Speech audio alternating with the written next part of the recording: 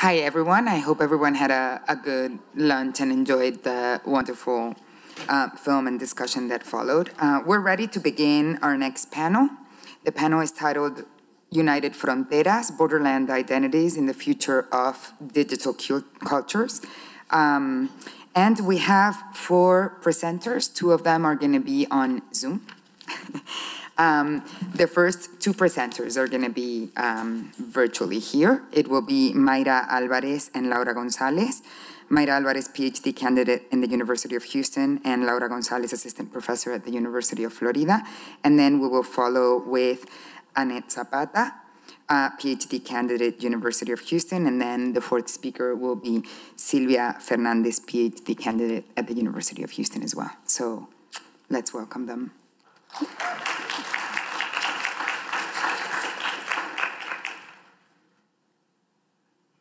Okay, so hello everyone. Thank you for being here with us today.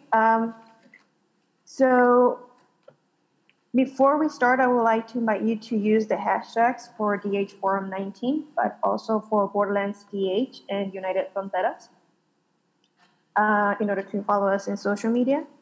And also, I would like just to make an announcement that we have another colleague of ours that is part of the team of United Fronteras presenting as well, but at another conference in Monterrey, Mexico. So we're very happy to be presenting the project in different countries in this instance, and also in by different colleagues. So, Annette, can you go to the next slide? Thank you. My presentation is going to be a general overview of the project, and I titled this Building Bridges, Uniendo Fronteras, because that's the idea, the general idea of United Fronteras. Next slide. Thank you. And before I begin with the presentation, United Fronteras, I would like to begin with this quote by Gloria Anzaldúa, a fronteriza or border native.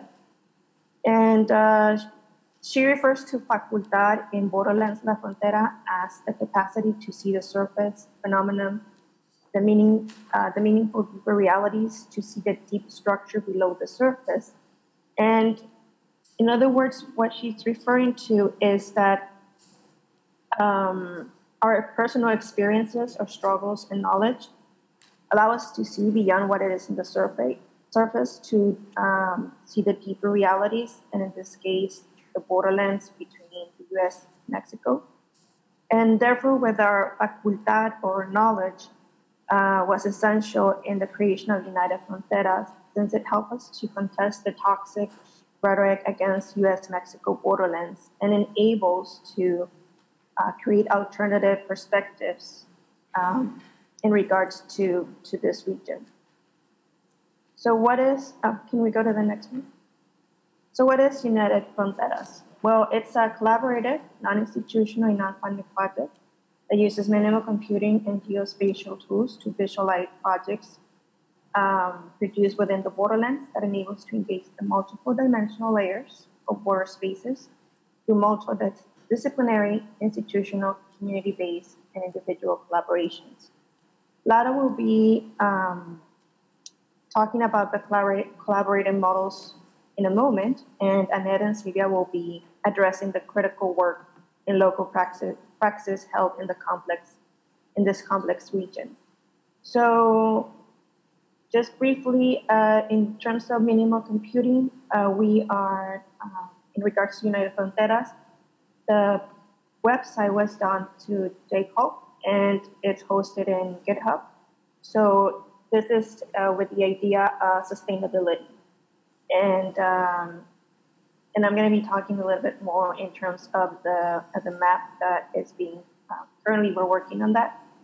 But the idea is that as a collaborative project, all of us are bringing our skills, our knowledge into the creation, the whole creation of it. And thus the non-institutional idea of it as well. So can you go to the next? Thank you. Before I begin also to explain a bit more on the project, it has two phases. We're going to be talking about the first phase, which is the US-Mexico borderlands.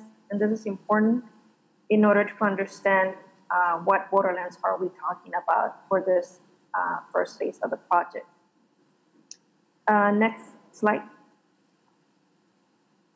So in terms of borderlands, we're talking about the territories that were part of the Spanish borderlands during the 19th century, but also of the 20th and 21st century border cities and counties. And this is the border that we are familiar with right now, that division line that was established in 1848. So for those who are not familiar with the history of the territory of the borderlands, in the next slide, there's a map where, next slide. So this is a map of what the borderlands we are talking about looks like, or we're referring to. So here we have the territory when it became Mexican territory, when Mexico got its independence. So it's not just the division lines that we're talking about. It's all this territory. Projects that are talking about the space or are being produced within this space. So it's not limited, again, to the current division line. And in terms of visualization for the map for United Fronteras, it's to bring to the forefront the neglected dynamics and the junctions of complex identities arising from the shifting of geopolitical borders between Mexico and the United States since colonial times. So it's going to allow us, all those projects are going to allow us to engage with the history and the identities and the political and social aspects of this region. Next slide. So in terms of digital map, it is important to understand that it's not just mapping projects, but the power that it has in order to present a project like this.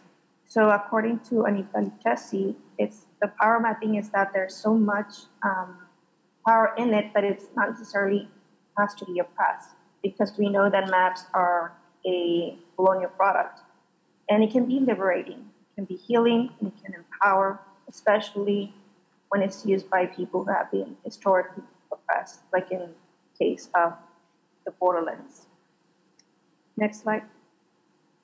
So here is a glimpse of what we're working on right now in terms of United Fronteras map, how the projects are going to be mapped. So first of all, it's inverted because it's, again, putting everything on its head, right?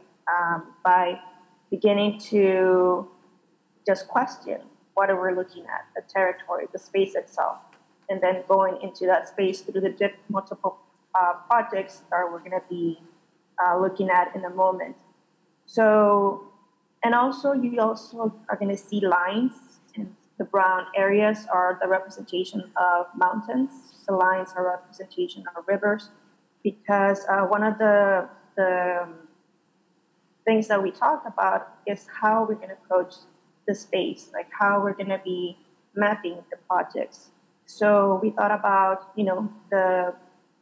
the term in terms of the ecological aspect of the border region or the borderlands. And so the rivers, the streams, all of that is going to be connecting each project. And again, it's just layers upon layers, questioning and trying to engage with the U.S. borderlands from various perspectives as to how it's going to be mapped, how it's conceived, and how it's going to be engaging. All the projects are going to be talking to each other as well, and in order to question and challenge the current discourse and past discourse. So it's going to allow us to have various perspectives in terms of geographically, historically, politically, socially, and culturally. So I'm going to pass the word to Laura, who's going to be talking a bit more about collaboration.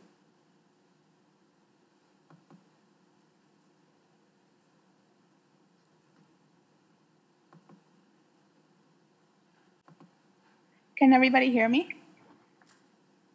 Yes. You can hear me? Yes. Okay, thank you so much. Thank you for allowing us to engage with the presentation in this way. My name is Laura Gonzalez. I'm an assistant professor in the English department at the University of Florida. I was formerly at the University of Texas at El Paso on the Mexico-US border, and that's how I became involved and continue to be involved with this amazing team and on this project.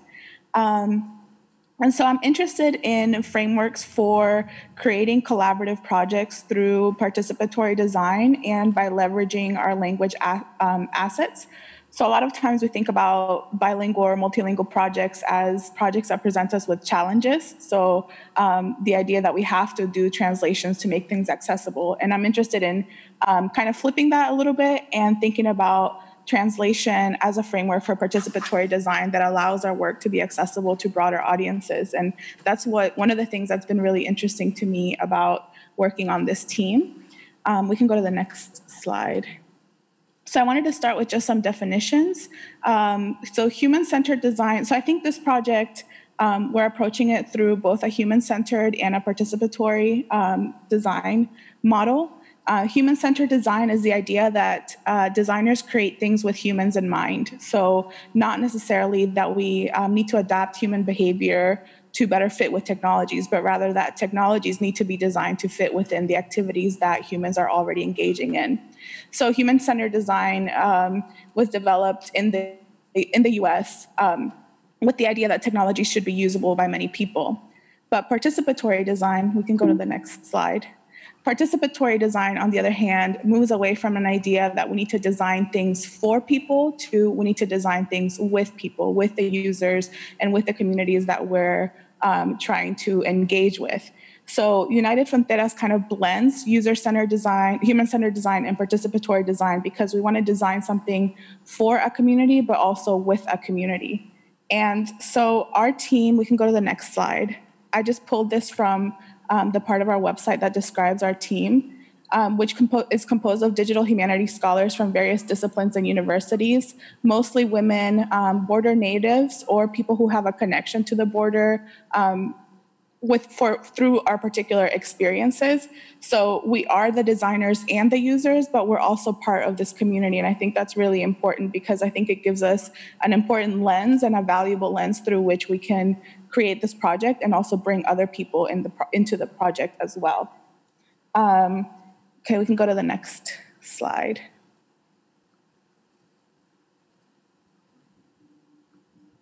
Okay, so like I mentioned, and the link to the team is on our website, so I didn't want to go through every single person because everyone's getting introduced.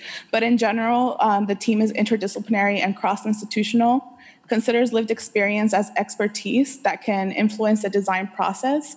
And the collaboration and participatory aspect is not just at the beginning, like at the conceptualization of the project, but in every stage of the process, it's collaborative and participatory. So we all act as both designers, but as user testers. Because we're part of that community, we can test the project with each other and make recommendations as people who know what it takes to design something that's usable and as people who are in the community that this will be used. Okay, we can go to the next slide. Within all of this, I'm really interested in looking at the value that language and language diversity brings to participatory design. And so it's interesting to note and important to note that all elements of the project are bilingual in Spanish and English. And this can tie into many conversations about language diversity on the border, which means that we all identify as bilingual Spanish and English speakers to various degrees, but we all have different strengths and weaknesses within our language. And so it's interesting, it has been interesting for me to kind of see how all of us incorporate our language strengths throughout different parts of the project. So for example, if we go to the next slide, this is just a screenshot of part of the database where we are listing different projects. And it's interesting to note that we developed this database where we have descriptions of different Borderland projects. Some of those are first written in English, some of them are first written in Spanish. And not every member of the team necessarily feels comfortable doing the translation. So sometimes one person will write the description in English, and then somebody else will assign themselves to do the translation, and then other people will review and kind of user test the translation. So in this sense, translation and the negotiation of language becomes part of the participatory design of the project itself, because just like now one person needs to have all the tech skills to create a digital humanities project, not every person on the team needs to have all the language skills to create a bilingual project. The idea is embracing a model that allows us to leverage those assets so that different people on the team are leveraging their skills and making contributions based on what they feel comfortable with, while also seeing how their skills can contribute to something that's usable for more people. So in this case, translation is not necessarily a challenge that will impede the project from proceeding, but it's actually an affordance that allows us to reach more people on both sides of the border. We can go to the next slide. So just to kind of sum up, I think what we're practicing as a team is a notion of participatory translation, where every element of the project is created bilingually at different stages. So it's not just a literal translation where everything is first in English and then translated to Spanish, but it's really a co-creation of information in both languages at the same time, drawing on the language and cultural skills of all the members. So even though we all have different strengths and weaknesses when it comes to our language skills, we can contribute our skills to the project. And it actually reflects borderland language, because on the border, there are many different Spanishes and Englishes that are used every day. And one last thing I wanted to note is that translation extends beyond the alphabetic to also incorporate visual design. So our notions of translation help us also provide feedback to visuals, ranging on everything from the logo for the team to the actual design of the interface. We want to create something that is accessible and usable to both Spanish and English speakers. And so we needed to think about translation, not just in the alphabetic description of the project, but also in the visual design and how that may or may not resonate with people who identify with heritage languages that are different. I think that's so that's it. Thank you so much.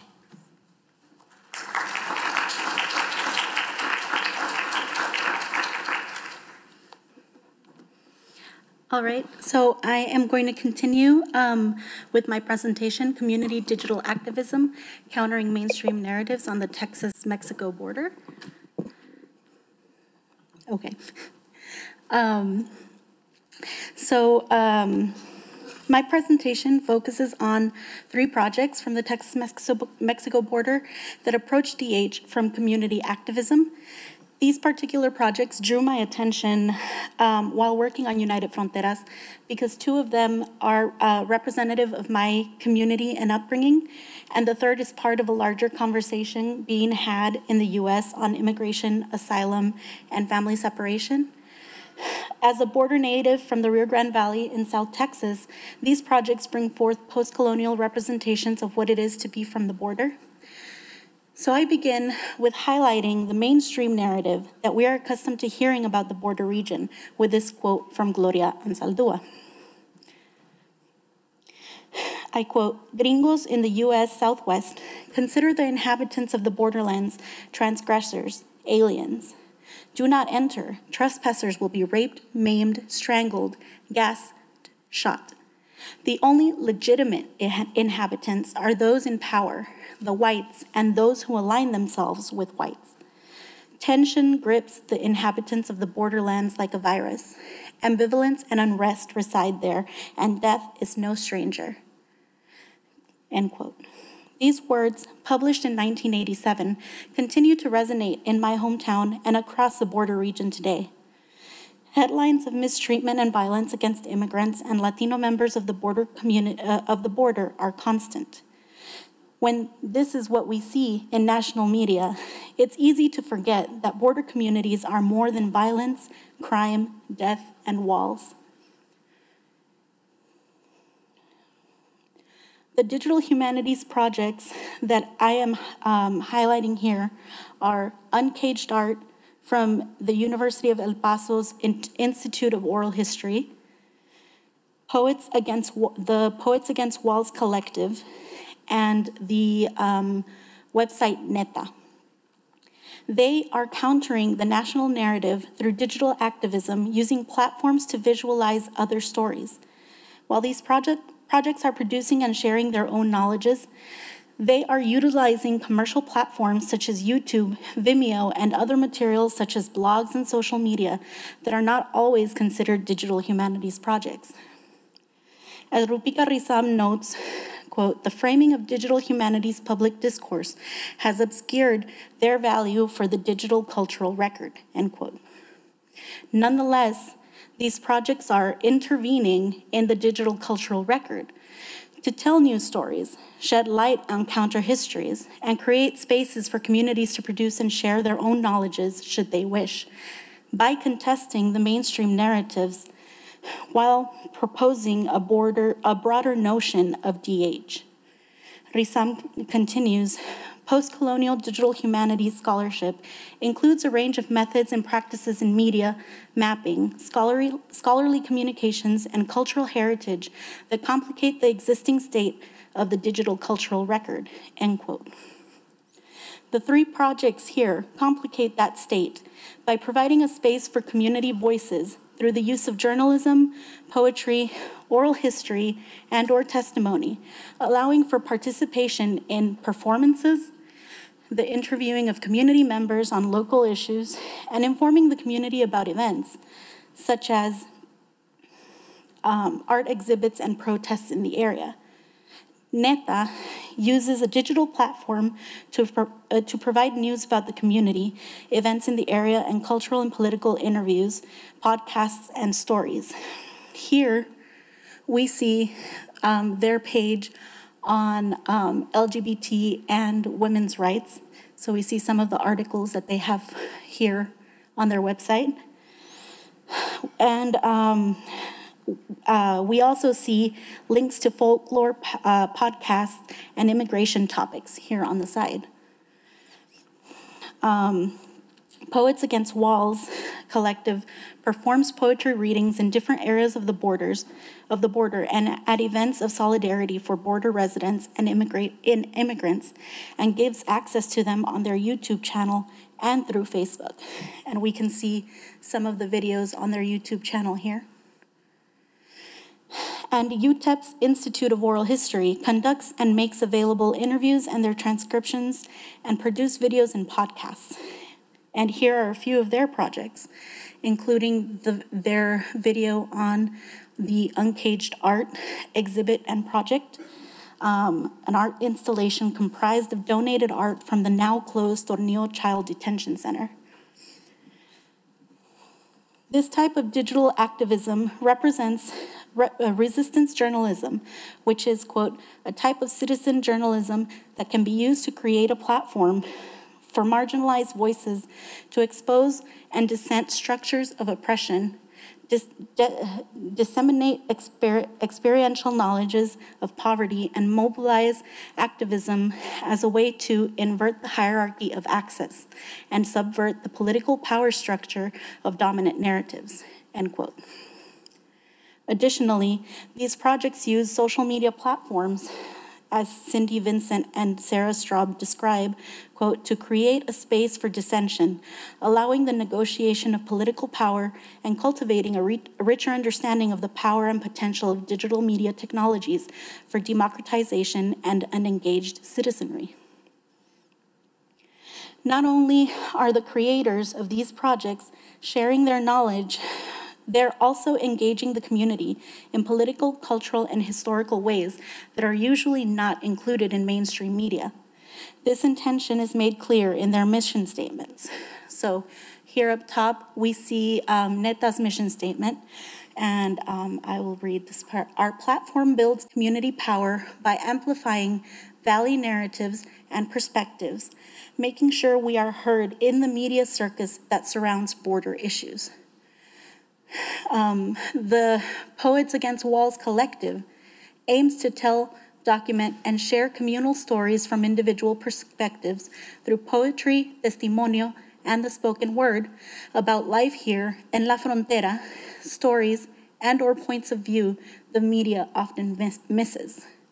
and the Institute of Oral History in El Paso gathers, preserves, and disseminates the oral histories of people living in the U.S.-Mexico borderlands. They do this by conducting interviews, making oral history audio recordings and transcripts available to researchers and the public, producing videos and podcasts, and promoting oral history through classes, workshops, publications, and internships. As Cherry Moraga notes, one of our oldest written traditions resides on the indigenous ground on the spoken word. Mexicans and Mexicanas and Mexicanos have always told stories aloud, as weapons against traiciones, as historical accounts and prophetic warnings, as preachers and teachers against wrongdoing, as songs of celebration, as exclamations of laughter, as prayer in the presence of the divine. And through this storytelling, one's awareness of the world and its meaning grows and changes, end quote. These projects use storytelling as a weapon to contest the monolithic narratives of the border and grow the community's awareness of the world to create change, solidarity, and consciousness at a local and global level. I leave you with this clip of Anetta's video in which they share why their platform is necessary. While it's specific to their project, both Poets Against Walls and the Oral History Institute share similar objectives. The way these creators use DH is opening the path for communities to share their own stories.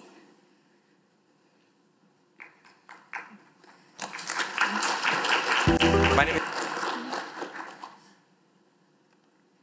One more minute.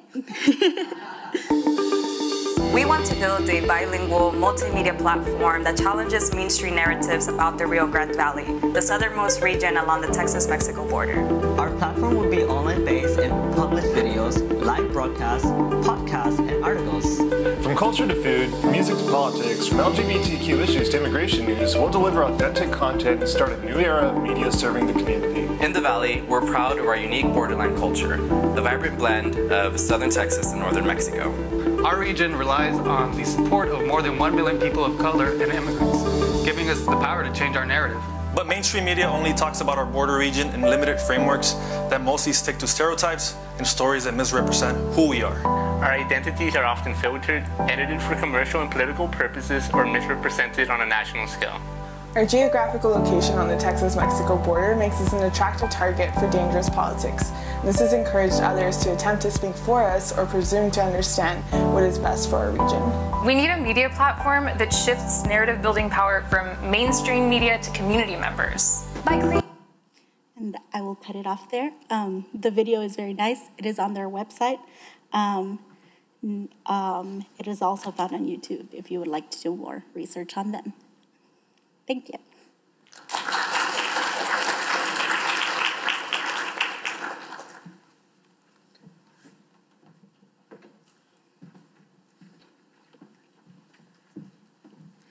I'm last. I'm not going to take too long because I know you are all tired. Thank you so much for making it till the end.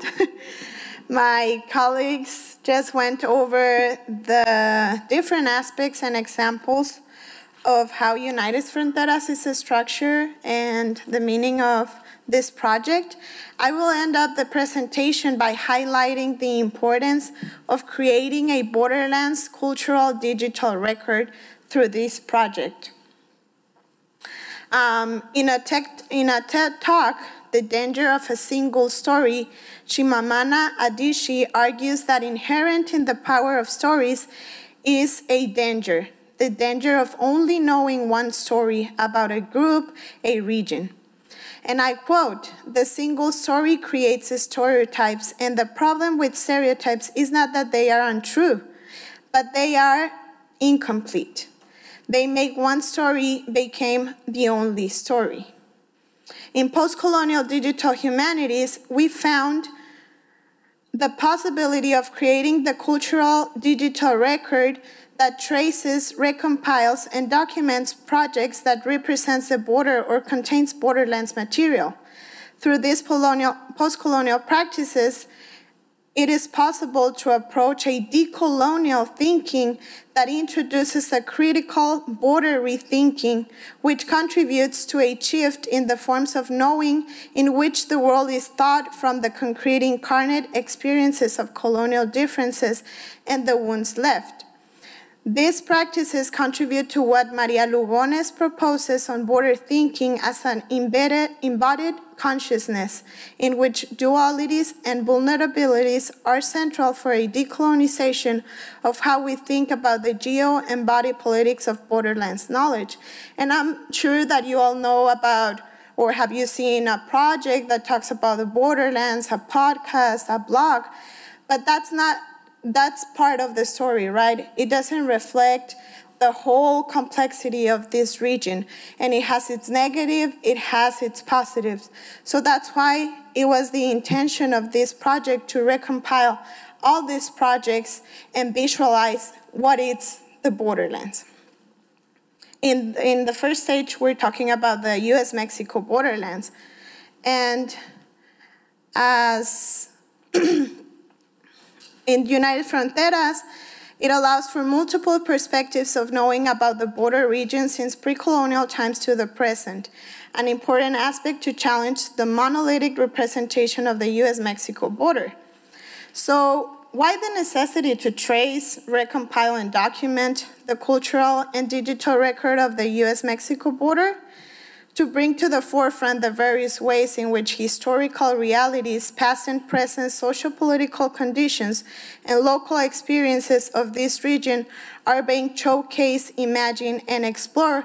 And we follow what Rupika Rizams proposes as the digital cultural record. And we'll put in the project these perspectives as post-colonial, feminist, anti-racist, and intersectional. Therefore, the digital cultural record created brings multiple stories and complex histories that present the development and humanity of this region. As we accomplish this through a combination of theory, personal theory, which is our own experiences, as well as the research that has been done all over of the borderlands, analysis, and praxis.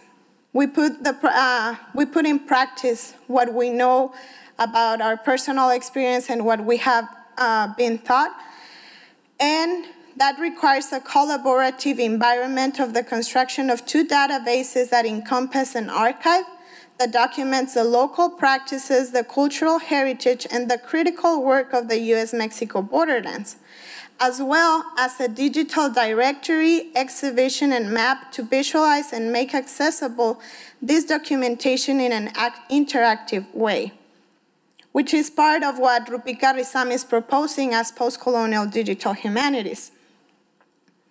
In this slide, I'm showing you some of the projects that we have recompiled until now. It's a total of 117 projects. And I will go over the details about these projects. These images will be incorporated into a digital exhibit using minimal computing to present those.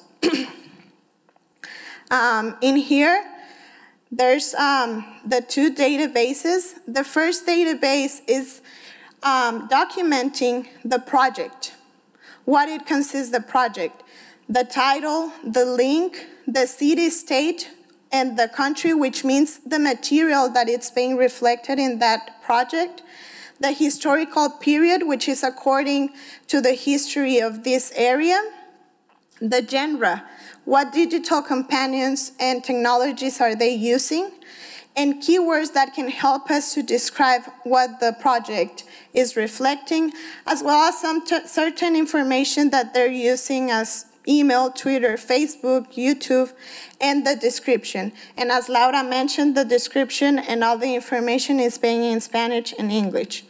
The other database is compiled about the creators' information. Who are them? Where are they from? Because that's really important for us of how they are constructing this project. and to document that, because if the project disappears, that work also disappears. The persons that were involved in there disappears. So that's part of the second database. Moving towards who are creating the projects. We have seen that there's different cases. For example, there's one, Coahuila, that it's a governmental-owned project, and they trace and they document a lot of archives from that state. Torn Apart Separados, for example, it's not tied to an institution, but it's a group of scholars from across the nation. Ellas Tienen Nombre, it's a project of one individual that is from a border city that is mapping the feminicides in Ciudad Juarez. And another example, it's Border Studies Archive, which is hosted by the University of Texas, Rio Grande Valley. And there's other kind of examples. What is the status of the project? There's several projects that are active, right?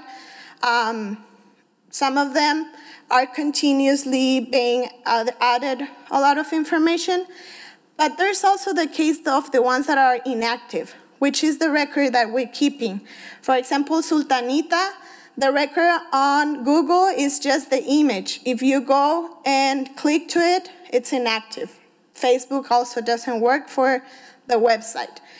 Turista Fronterizo, we found a lot of pages that they have the descriptions of the projects, but once you go to the link it's not working. So it's also that work, right? The labor of recompiling what it's not in media, but it was a project that represented this region. The last aspect I want to include about the projects is what digital technologies companions are being used, which is challenging the idea of what is digital humanities. Because a lot of these projects, some of them describe themselves as digital humanities projects, but others don't even think about that, but they're using digital technology. In one of them, for example, Load Roof, it's a, what's it called? What's the name of the drone? That they make a video game of crossing the border. In Transported Immigrant Archive, they designated a tool for migrants to know where they can look for water. Fonoteca, they're recording the sounds of the border, and they have the exhibition about that. Another example that it's more traditional, it's a digital exhibit of newspapers from certain areas of the border. So to finalize, we can see that the necessity to create and document the cultural and digital record of the Mexico-US borderlands that challenges the danger of the one story by bringing multiple stories to the forefront, leading to a critical border rethinking. Additionally, the creation of a digital cultural record has a tremendous potential for continuing to shape the past, present, and future of borderlands and DH, and challenging the knowledge that scholars and public audience have about this region and field. And to end up, we would like to invite you to visit the website, learn more about the project, and stay tuned for the upcoming visualizations, which take time because of the issue that that's a work aside from our responsibilities. We're working as a distance. But in the meantime, also, if you have any questions, any suggestions, any information that will help us to grow the project and do it more approachable to the public, we will be very thankful. Here is some of the information for you to keep on connected with the project. Thank you so much.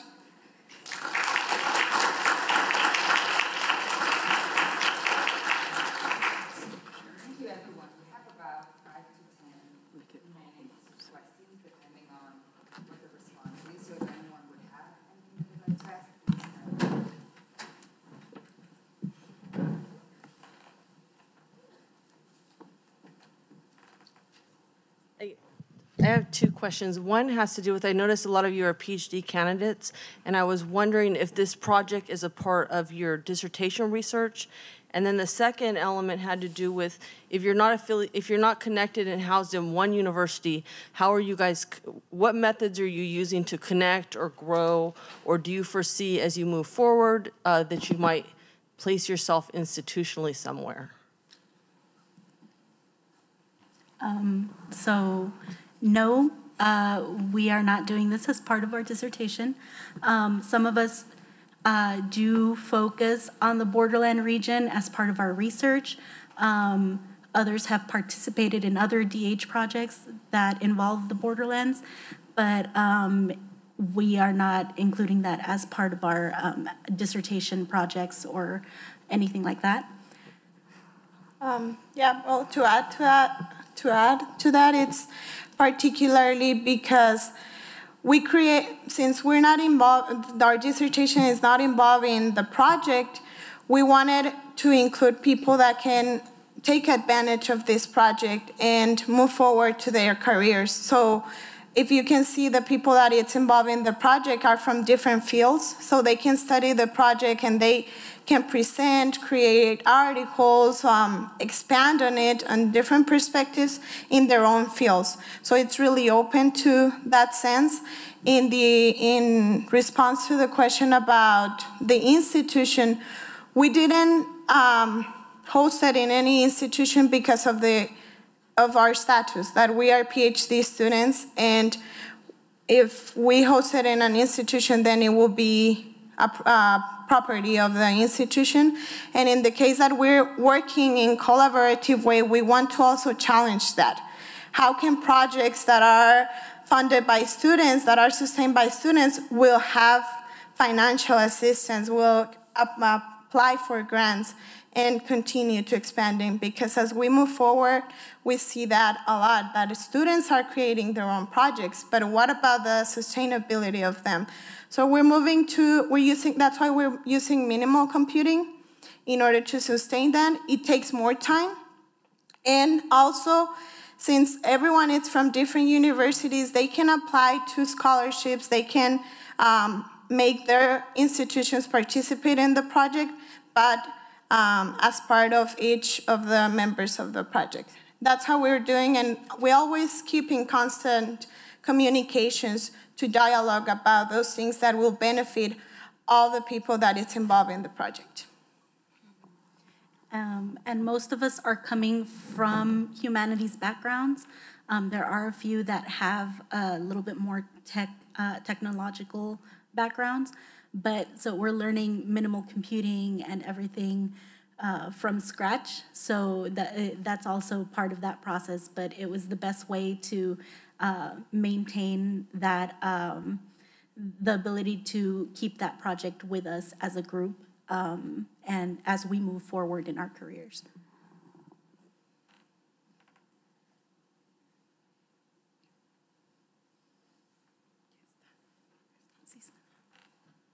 Hi, thank you very much for that great talk. I have a few comments and questions. I also come from El Paso, from Juarez. I went to UTIP, so I'm very glad to see my alma mater represented here.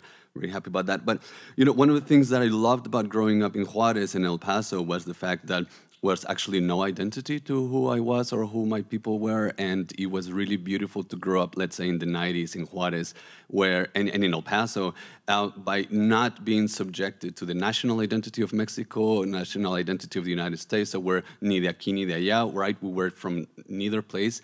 And so I'm wondering whether there's a little bit of a paradox when we're now digitizing our region, right? And we're sort of solidifying the identity of the border creature. And now we are creating a document in which, you know, for an identity that it didn't exist when I was growing up. At least it didn't exist in the psyche, right? It was very liberating to not know what we were. And it seems like it's a nice idea for an outsider to get a glimpse of who we are. But as an insider, I see it as like, oh, wait, are we becoming more monolithic the more we digitize what we deem to be our culture, right? El fronterizo. I think, well, I don't agree that much with your comment, particularly because we're including projects that bring the different identities of the border. So that's why we're including projects from both sides of the borderlands in order to document that. The ones that are being developed and how they represent in the Mexican side and what is happening in the Mexican side, the ones that have been there since before it was a division line from the US side, but also that fluidity. There are certain projects project that identity of fronterizo, that in one moment they tell they're Mexicans, they cross and they're US citizens. So that's the intention of this project, to bring the different identities. And what we did is also including opening the projects so before pre-colonial times for that too, to bring the notion of that space before it was Mexico and the US. And that has been more complicated because that's why we included the historical periods in order to trace that also, the movement of the different borderlands. And there's projects that are working with that. Native Land is one of them. But that was our intention, to break that monolithic identity of the borderland and bring the different perspective of the borderland. And that's why we are also including projects from outside that they work with the borderlands, and also to include that, how people see the borderlands from the outside. Also, that's part of the reason why, as Maira described, the map is not going to represent those geopolitical borders. The map we showed the topographical aspect of it, not the geopolitical aspect. So it shows a little bit more of that fluidity of the region and not the separation that we see when we look at a typical map nowadays.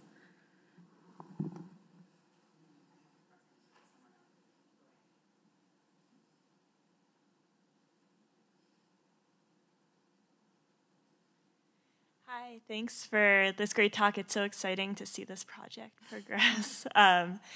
I wanted to ask a sort of a similar question, and I wanted to ask, how you think about the surveillance aspects of the digital world, this idea that any data that goes onto the internet becomes, the government's data and corporate data, right? Even if that's not our intentions, and sort of how you're thinking about that and how you're reconciling that with the more decolonial project that you're trying to do. Yeah, thanks. So I think that's very important, and that's why we also decided to work with material that it's already in the public, right? Based on my experience that we work with archives, we saw that notion of a lot of protection of newspapers that archives don't want to put to the public or expose them. And in this case, we decided to work with projects that are already out there, that we're not working on that idea of putting them into the digitized world, rather than just documenting what has been created, because mostly of these projects are with that intention for people to use these resources. But since sometimes it's very local practice, it just stays in the region, or just people from the region use them, and we decided to incorporate them all together in order for people to know what is being produced in these areas and how it's being produced. So that's why we were really aware of surveillance, that we decided just to include that. And coming from the border region, we're already hypersensitive to that surveillance, and a lot of these projects are being produced in the borderlands, not just about the borderlands.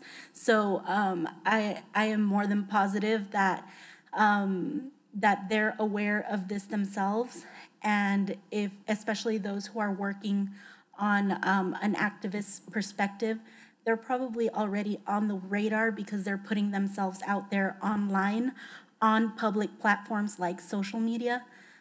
So really, like Sylvia said, we are documenting what's already there. We're not trying to force anyone to go out into the open or anything like that. And just to share something, I think it's something important that historian Yolanda Leiva from UTEP just mentioned weeks ago, that the detention center from El Paso was shut down because of media, because people was distributing a lot of critiques about this center, and it was one of the major reasons that it was shut down. So I think it's very important to use these social platforms for for the humanity of the world.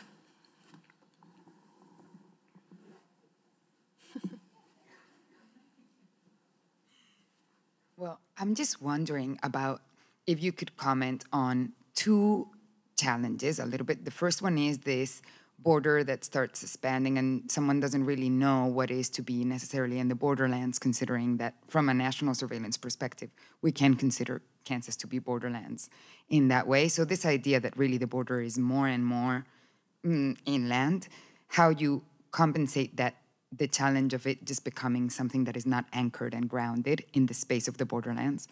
And the other thing is the scope of phase 1 and phase 2. I actually do have a question with that, because it seems like one large challenge is just to approach the diversity of the borderlands between Mexico and the US itself. And the fact that, for instance, in Arizona, most of it is federal land and a lot of it is Native American land. So these are, if you could comment a little bit of those challenges.